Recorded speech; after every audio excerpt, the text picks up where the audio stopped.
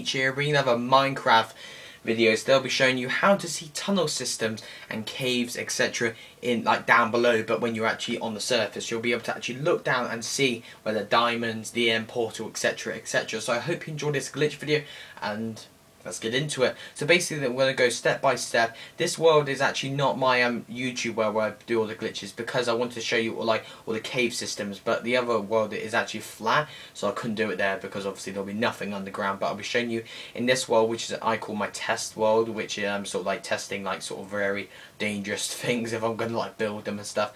I was testing out blazes and stuff, they weren't that powerful. So yeah, let's get into the first step. So you're going to have to build 2 down.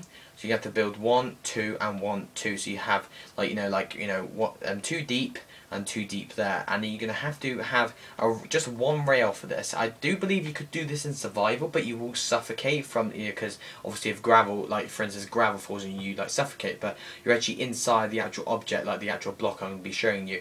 And basically you have to build put just a rail at the second one there, so at the back end one, and then that is step 2 done. On to step 3. So then what you have to do, you have to have a minecart and you have to put that down on top of the rail so it's in any position. But yeah, so make sure. And step 4 is the final actual stages where you put TNT on the top, because TNT is apparently quite it's one of those it's not got like it's not got a solid thing, so inside it's just like empty, it's just a sort of a skin basically. But the other blocks, because it's solid, but with this basically it's not. So you press L2, get inside, and as you can see, I'm sorry if it's really like bright and stuff, but yeah, as you can see all the tunnel systems and stuff.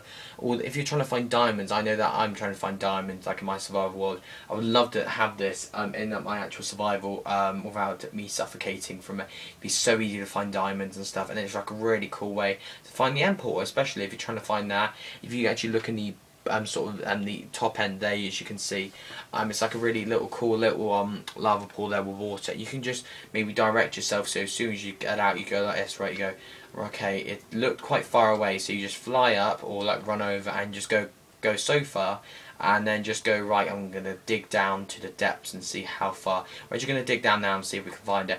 But it's like a really handy glitch if it's if you're trying to find diamond, the end portal, iron ore, redstone. If you're actually close to the actual areas and stuff, you'll be able to find it much easier. I don't know if this is anything happening here.